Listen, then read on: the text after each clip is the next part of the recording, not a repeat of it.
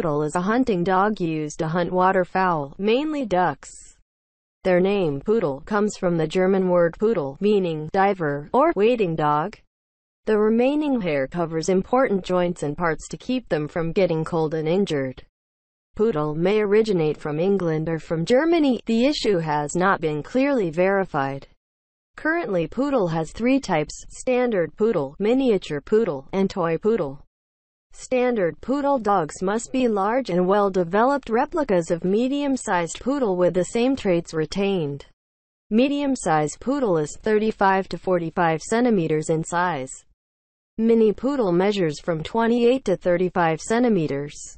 The Poodle Mini must display the appearance of a miniature mid-sized Poodle, retain as much proportional features as possible, and must not show signs of dwarf.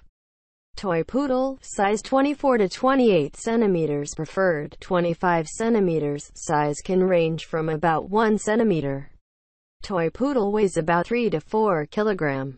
Today this breed was bred to become a line dog with the image of lovely ladies, lovely circus performance and support dogs. Poodles have been honored at the top of many shows and become the 7th most popular dog breed in the United States. Poodle is the main pet dog of the late 18th century in Spain, shown through paintings by Spanish artist Francisco Goya. Poodle is a dynamic, intelligent and elegant dog, built square and balanced. To ensure the desired square appearance, the length of the body is measured from the sternum to the floating point near the height, from the highest point of the shoulder to the ground.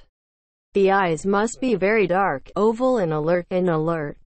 The ear should be folded close to the head, set at or slightly lower, at eye level.